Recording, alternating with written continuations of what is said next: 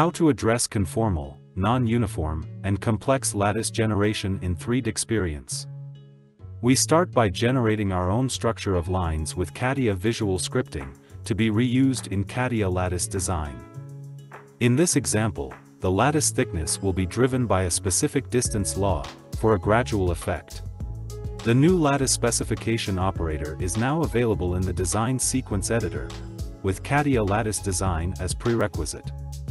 This operator will publish a specific lattice feature as output, to be reused for lattice generation. Here we use a list of lines, a list of radius, and published volumes, as inputs of the lattice specification. Then, we switch to CATIA Lattice Design application. A new lattice definition can be created from the published result of CATIA Visual Scripting, with an associative link.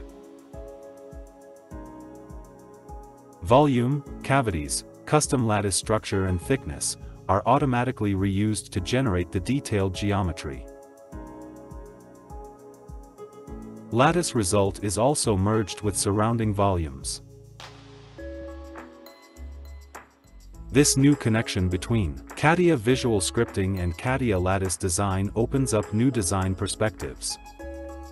And generated lattice can be directly and natively reused in simulation or manufacturing process of the 3D experience.